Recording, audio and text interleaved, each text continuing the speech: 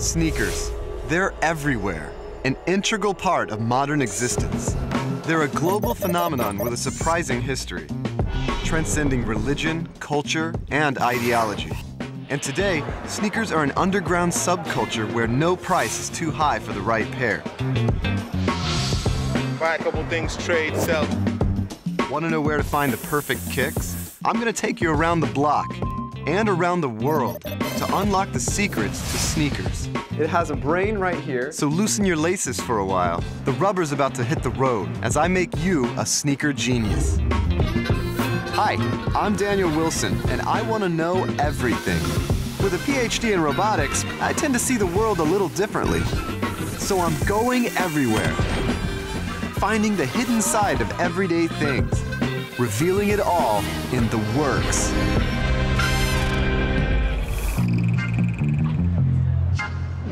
Do you even know anybody who doesn't own sneakers? Men, women, babies, grandparents, triathletes, couch potatoes. Sneakers are fixtures of modern life, taken for granted as much as the ground they pound. But how much do you really know about them? Where they come from, what they're made of, where they're going. Now is the time to find out. It's a $26 billion a year industry that's doubled in the last 15 years. Sneakers are a worldwide phenomenon starting from their birth. Usually designed in the Western world and manufactured abroad, they take a trip around the globe before they ever even hit store shelves. This pair of high-performance shoes was conceived by biomechanical engineers in Washington, then constructed 5,000 miles away out of 100 parts and 10 different materials. In your lifetime, you'll probably spend nearly $10,000 on sneakers. Sneakers fuel a worldwide fitness craze that drives fashion and inspires pop culture. To understand why sneakers have become such a cultural and economic force, you first have to appreciate the evolutionary genius of the human foot, and a key feature that goes back 2 million years. Meet Australopithecus, our African ancestor. Australopithecus had a triangular body, long arms, and short legs. He was built for tree climbing as well as walking. But over thousands of years, the species evolved shorter arms and longer legs, much better for running. But why was running so important in evolutionary terms? I checked with an anthropologist from Harvard. Imagine you're a big-bodied Homo erectus 2 million years ago, and you're hungry. And importantly, you have a very big brain, and brains are very expensive to grow. How are you going to pay for that great, big, huge brain? By eating high-quality protein, meat. That's why our ancestors started hunting on the African plains. How would you kill an animal when all you had was maybe a sharpened wooden stick or a club or a sharp bit of stone?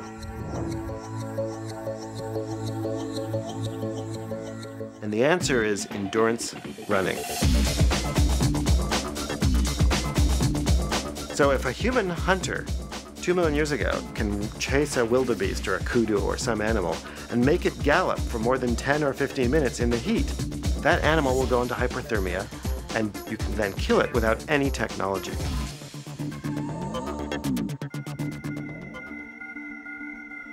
Endurance running gave our ancestors a critical advantage. And the foot evolved. Human feet have 52 bones. That's 25% of the total skeleton. And they're shaped to enhance one key biological feature that literally puts the spring in our step: the arch. When you're running, your arch functions as a spring. It actually collapses. As it collapses, there are all these elastic elements in the arch. They store up energy, and then they recoil, pushing you up into the air. Amazing. We can thank our arches for the existence of the human race. Springy arches helped ensure that when our ancestors ran out for food, they didn't become lunch. So how do sneakers fit in? The average person's feet take 70,000 steps a week. Here's the downside to our evolution. Over time, our arches lose elasticity, so that kinetic energy is transferred to the shins and knees, eventually creating chronic pain and debilitating osteoarthritis. Until 150 years ago, footwear did little to prevent that damage. Until sneakers came to the rescue, with help from a revolutionary material. Look at your shoes. Rubber. Natural rubber, also known as latex, was first used by native South Americans to waterproof the wooden paddles they used to navigate the Amazon. It wasn't until Charles Goodyear patented his sulfur vulcanizing process in 1844 that rubber was stretched past its natural limits and into a new world of toughness and flexibility. Today, Goodyear's name is stamped on tires, but Charles used to be known for his shoes. In the 1840s, he founded Goodyear Metallic Rubber Shoe Company, and vulcanized rubber met foot for the first time. You can't talk about sneakers without talking about vulcanized rubber. Natural rubber is soft when it's warm and brittle when it's cold. But the vulcanization process takes natural rubber and combines it with sulfur and steams the two under pressure for a few hours. The resulting material is weatherproof, elastic, and easily mated with other materials. Vulcanized rubber was a miraculous, durable material that could absorb shock, enhance our arches, and protect our feet and legs against long-term damage. Now that's something you can make a sneaker out of. A miracle shoe with the promise of ending a 2 million year affliction. And the rest is history. Let's have a look at the sneaker family tree. The first recognizable sneaker is called a plimsoll. This Neanderthal sneaker was developed in the late 1800s. The name's rooted in the fact that the sneaker has a dark band that runs along the sole that resembles the plimsoll line on a ship, which marks the proper water line on the hull. How basic was this sneaker? The right and left shoe were exactly the same. Convenient, huh? It was basically a uni sneaker. In 1916, the US Rubber Company developed the first mass-marketed, mass-produced sneaker, Keds.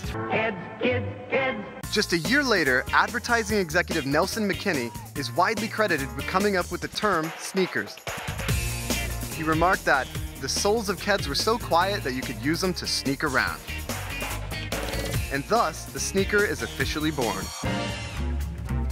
In 1917, the same year the term sneaker was coined, Marquis M. Converse and his Massachusetts-based shoe company put out the first performance basketball shoe, Converse All-Star. Sneakers steadily grew in popularity for the next 50 years, but their basic morphology stayed the same until their evolution suddenly exploded. In the late 1960s, a couple of old track and field buddies start selling Japanese running shoes out of the trunk of their car. After 10 years of tinkering, one of them decides to pour rubber into a waffle iron and comes up with the sole for a revolutionary new running shoe. Nike is born. Then, in the 1970s and 80s, sneaker technology catapulted forward, with innovations like the dynamic heel cradle and midsole wedges to protect the arch. NASA invented soles filled with pressurized air. Sneaker companies ran with the idea, and sales hit the stratosphere, leaving us with the modern sneaker. But despite the countless styles, they all have the same three basic parts: the outsole, the midsole, and the upper.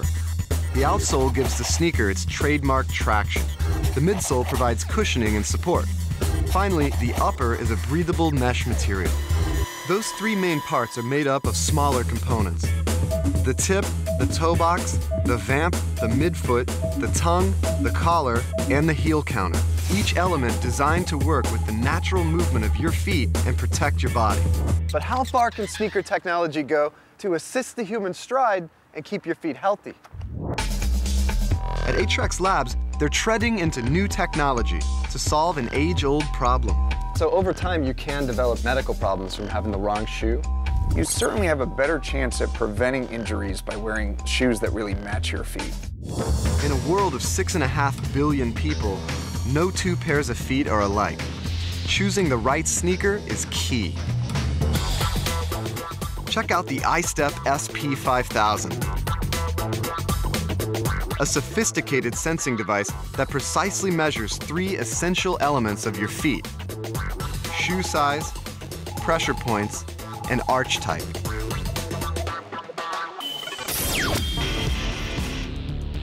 I step up to find the perfect sneaker.